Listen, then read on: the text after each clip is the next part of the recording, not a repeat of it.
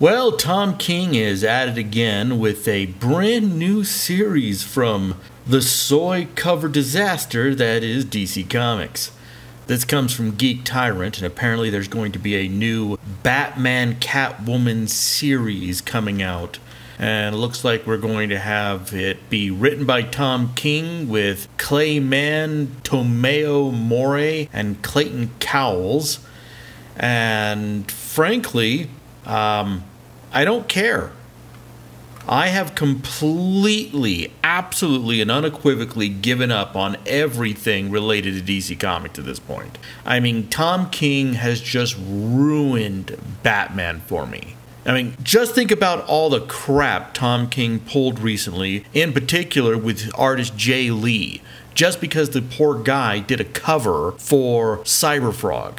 He thought that gave him the right to go ahead and ruin Jay Lee's career. A career that spans the better part of 3 decades.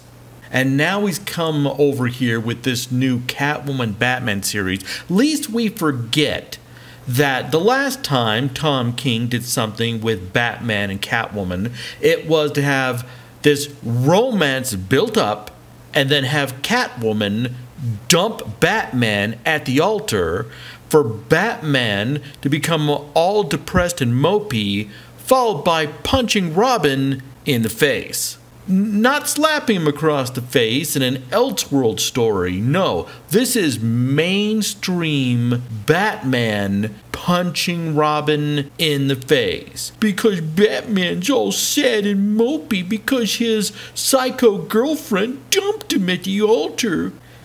Everything Tom King turns to crap. I mean, I've got some books. I mean, I must admit, I did like his run on Mr. Miracle at the beginning because I thought it was actually going somewhere. But by the end of the story, you've gone through this big, huge, mopey, depressing, and I freely admit I'm using the word at stretching it as far as you can get, adventure. And you get to the end, nothing's resolved. Nothing happens. There's no consequence to anything. Mr. Miracle is just dead. We know he died at the beginning of the series.